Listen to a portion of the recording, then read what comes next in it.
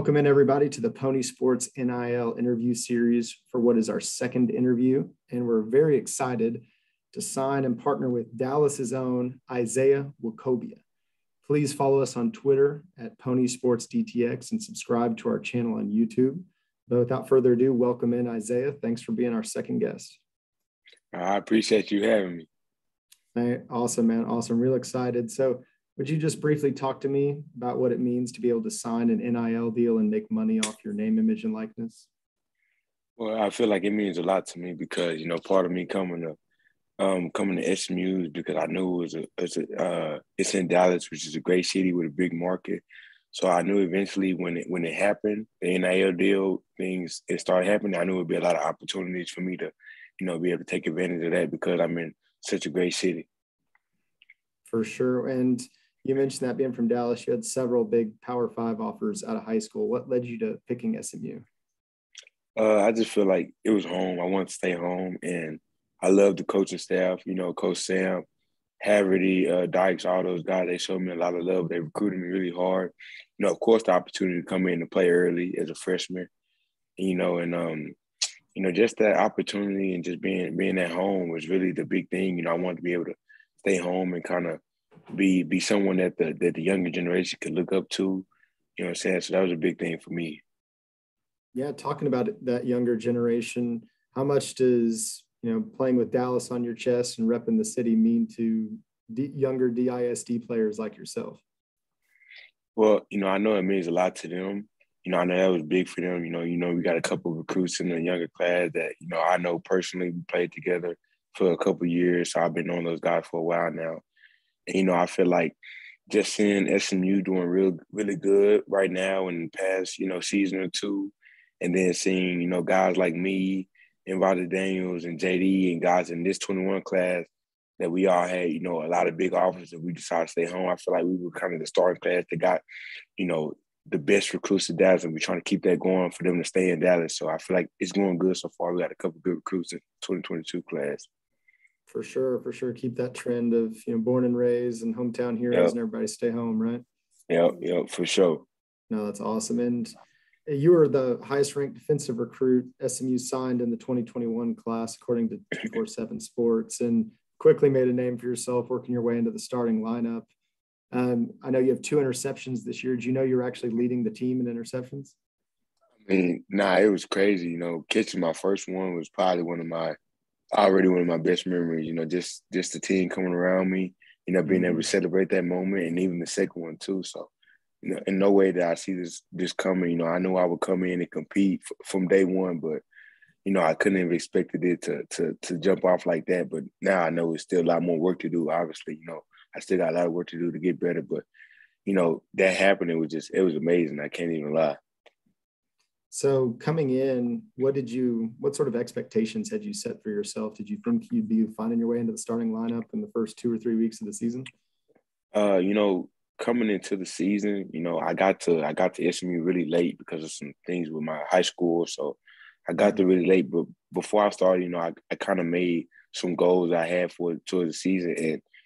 And as I looked at the goals I had, it basically came down to just going hard every day in practice. And then after that, whatever it is, because I know as long as I do everything I can do, work as hard as I can work, study as much film as I can, do everything I can in my power, then I'll be okay with whatever. But I knew I would come in and compete and learn from those other guys. And that was something that I expected of myself, to come in and challenge those guys that they're challenging me every day. So, it's always good to have competition within the group. And I feel like that's why we're doing well, because we got so much depth on this team.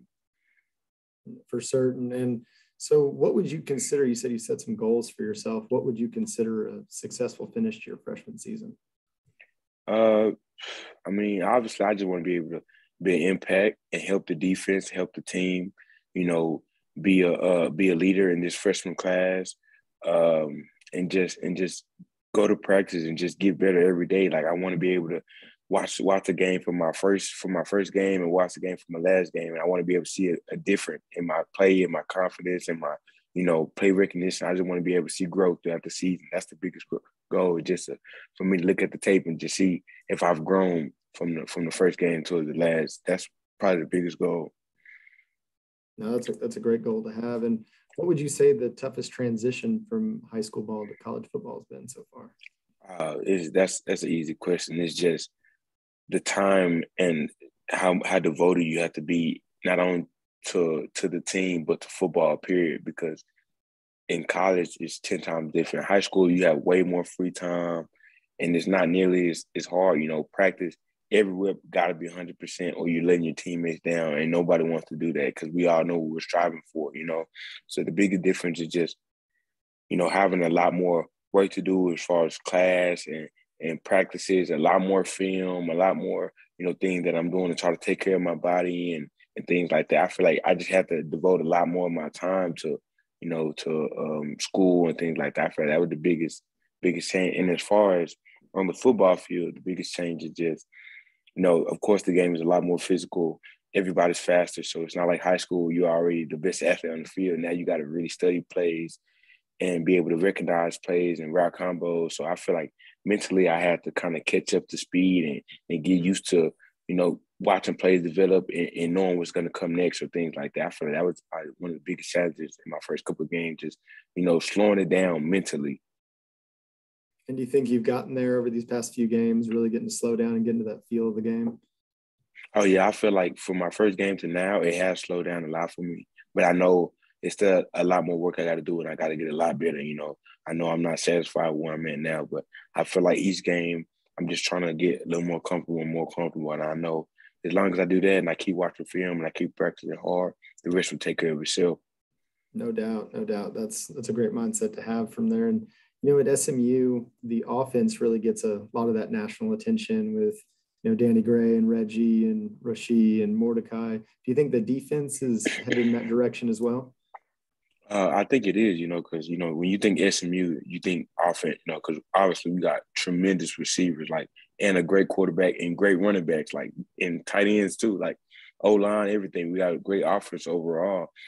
And, but I feel like this year's team we're getting better on defense. I feel like the defense has been doing pretty good, pretty solid, and whenever we have some bad plays or we need the offense to make a play, they always step up and make a play. But I feel like I'm trying to get it to where, we're trying to, as a team, we're just trying to get it to where the defense is known for, SMU is known for defense just as well as offense. You know what I mean? And I feel like we're doing that. We're kind of getting better at that because I feel like some games we really played well. I know we still got a lot of improvement to do at the same time, though. No doubt, no doubt. Those Navy game and UNT games stand out as definitely games the defense really came to play there. So I think SMU fans do definitely notice the change the defense is making with guys like you in the lineup. But so talk to me about that billboard in Pleasant Grove and what that meant for you to get that billboard.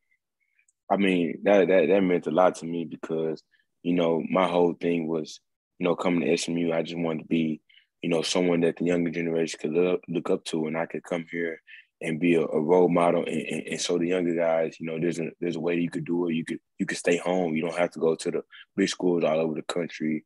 You could stay here in Dallas and be a great player and still do great things. So I feel like having my billboard in the city that I'm from, it was just pretty cool just to have that there. People could drive by, look at it all the time. I get messages about, man, I just saw your billboard, and it always makes me smile because it's like, I'm really kind of getting there in life, kind of doing things that I want to do. It's all kind of unfolding in front of me. So I feel like that was pretty cool. Yeah, you should tell Coach Sam to stop draining all that attention away from your billboard right next to you. Man. I tell you, he needs to, for real. No doubt. But so what is just one thing, Mustang fans probably don't know about you? If there was just one thing you'd want to share with them that they probably don't know about you, personality-wise, school-wise, football player-wise, that you'd want to share? One thing they don't know. That's a tough question because I feel like I don't know. I'll say this. I know I probably don't. I'm not on Twitter, social media a lot like that. But in person, I'm a real cool, laid back, funny dude, chill dude. And of course it's always football. But at the same time, I like to chill, relax with my family. I'm a big family guy. That's probably one of the biggest things. I'm a mama's boy. I can't lie. My mom, I love her to death.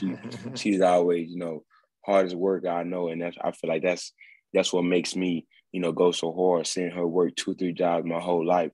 That's kind of my biggest motivation. That's what pushes me to work and do what I do. So I feel like that's one thing they probably don't know. It's just my mom. She's just the world to me, and she's the reason why I go hard, because I watched her go hard since my entire life, like up until this day.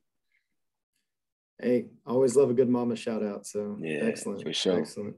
So is there one player you'd say on the team who's maybe mentored you or taken you under your wing or under their wing? I wouldn't say, one player on the team, but I feel like the entire safety group. When I came in, those guys, some of them had kind of knew a little bit about me from high school. So, they expected me to come in and compete with those guys. And from day one, it was all love. They were teaching me plays, teaching me how to, play recognition and things like that. Guys like Trevor Denbo and Chase and Duck and Rod and Rasan, all those guys showed me love from day one up until now. And I feel like we're really a family in that group. There's no egos. So I feel like that entire group has kind of mentored me and helped me, in the transition from high school to college. The whole group, and especially the coaches there, Coach Haverty and Coach Creech. No, that's fantastic. And so I guess just to run through before we wrap up, a few quick hitters for you, but who would you say is the toughest wide receiver on the team to cover? Well, I'm in the slot a lot, so I don't really get at Danny and Reggie as much. So it's probably Rasheed for sure. Every day when we go, well, not every day, whenever we get a chance to do one-on-one, I always try to make sure I get at least a rep or two against him. Because, going against him every day in practice, I feel like if I can guard him, I can guard anybody in the conference. So I always make sure I get reps with him.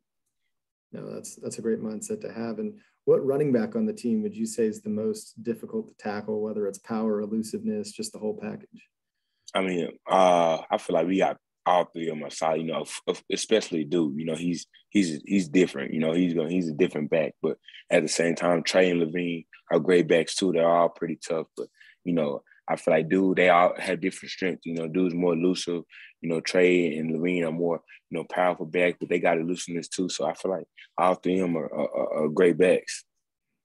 No, and who would you say is the fastest guy on the team?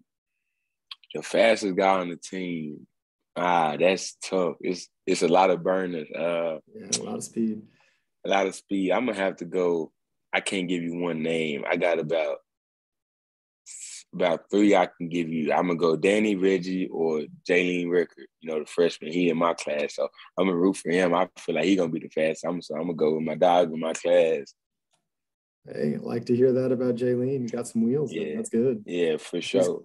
He's keeping up with those guys. And he might be the name you were going to mention, but the next question would be, give me the name of one freshman who isn't playing right now that everybody should know about going forward. Who isn't playing right now? We're playing a lot, kind of playing a secondary role. Playing a lot right now. Rodgers there, he's playing a lot. So I'm going to say probably Jalen. I feel like he's going to be special. He's going to be a real special player because he comes to practice, works hard every day.